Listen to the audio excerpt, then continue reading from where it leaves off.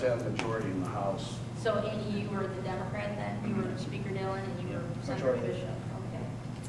What was the timeline in terms of discussing these issues? How long was it, a semester? Yeah, it was semester long. For the con-con question, I think he gave us about 6 weeks to discuss whether we want to have the con-con, research it, and go through all that type of things. Once we decided we didn't want to have a con-con, he wanted us to come up with a similar list to what the citizens had done. And that's what we worked in the second half of the semester. Okay. Can I mention one thing, yeah. Senator? Remember, as I mentioned earlier, we're going to have an automatic vote in 2010 on whether we have a new con-con. Representative Hildenbrand, I don't know if anybody in the Senate has introduced a resolution, but he's got a resolution in to say we can't wait until 2010. Let's have a vote next year, 2008. So that's really what they were debating. Do we want to move that up? And they decided they could not get a two-thirds majority to put it on the ballot. Can you walk us through some of the issues that were for opening up the Constitution, and then some of those arguments against? Okay. Madam Chair, thanks. As I indicated, the Republicans, for the most part, were in favor of a constitutional convention, mainly for the issue that I had said earlier, that we felt that once you start looking at so many issues in the Constitution, it's worth just having a constitutional convention. Sure, there's costs associated with it, but if it produces a better Constitution that results in more effective government for the people of the state, we felt it was worth the costs. We have a lot of issues in Michigan right now, particularly structural reforms in state government, and it may be worth having a constitutional convention. There were several proposals that we discussed. For example, the Democrats under Andy were very adamant in the ballot questions, making the requirements more tougher for citizens and out-of-state groups to put issues on our ballot, whereas the Republicans were quite happy with the process that we have in Michigan right now. There was some talk in the Republicans about even reforms of government doing away with townships. I was one of the ones, even though I live in rural Michigan, that supported getting away with or some sort of reforms to allow mergers or consolidations of local units of government. We examined everything. We did look at what Citizens for Michigan prepared a couple months before we began our project. And one of the things that we did in the Senate was, okay, we read the Citizens for Michigan document, but let's start from the beginning and see what we can come up with. And we came up with a lot of ideas that Citizens for Michigan didn't discuss for a variety of reasons. And I think in the end it produced a better project because we just didn't take what they did and say that's what we believe. We really came up with our own ideas in some of these areas that I've already mentioned. Was there a research paper or something that you had to fill passing Mr. Bellinger? Some sort of document that you all put together? There was a term paper that students did. Some of them did do it on issues of the project. Others did it on other issues pertaining to Michigan politics. But the big aspect of the class was this semester-long project. Every week we met in mock session and mock caucus. And at the end of the caucus, at the end of the semester rather, it ended up having an actual floor session with, yay and nay votes and how do you view on these issues. And there were probably 3 or 4 issues in addition to our 2 proposals that we came up with that came very close to 2/3 votes. I know Andy and the Democrats had one proposal where they looked at judicial selection versus judicial election, and they really liked what some of the other states are doing. The Republicans didn't really care for that, but they were only maybe 1 or 2 votes short of a 2/3 on that issue. So there's a lot of issues here that we believe in Michigan that would be worth probably having a constitutional convention, but it always comes back to the cost argument and whether or not it's worth it for the price. So what did you do when you couldn't gain enough votes? Just moved on or stayed all weekend?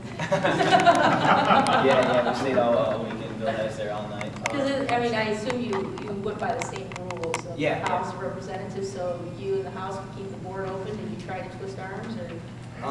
No, well, the House was pretty, we were united on quite a few things.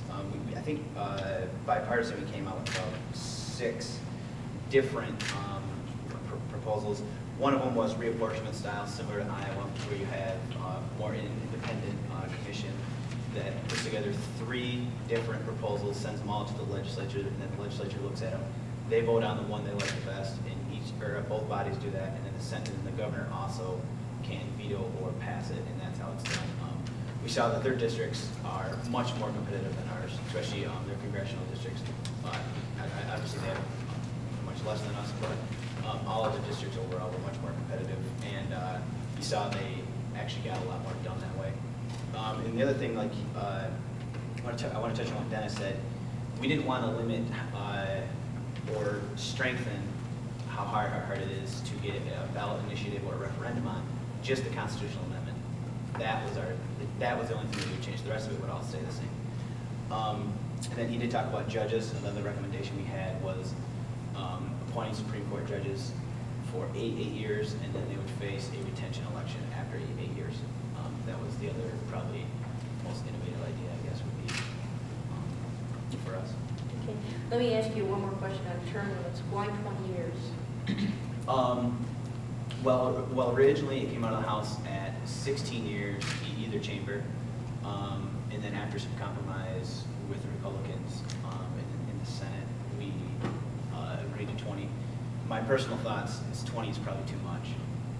It's getting too close or too far away. But I know the citizens did 12 in both chambers, combining, making it 24 total, which I think is better than what we have now. I think it's best just to leave it at a certain amount of years in each chamber. So if you can gain expertise in one certain area, you can stay there, you're comfortable, and you don't have to worry about your job in 6 years and trying to find a new expertise or a new place to make your niche. So the 20 years is more of a compromise, but I do fear that that'd be probably tough to sell. Madam Chair, on the term limits issue, that was actually perhaps the most controversial issue in the class that came up, and where Andy and I, as Speaker and Majority Leader, had a lot of compromise, particularly at the final couple of days.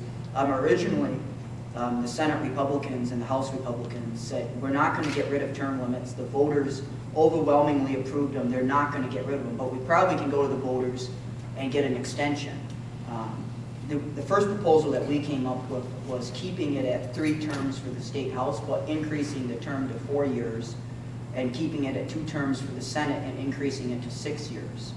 That didn't float too well with the House Democrats, and then we had other proposals for 12 years in the State House, but still 8 years in the State Senate.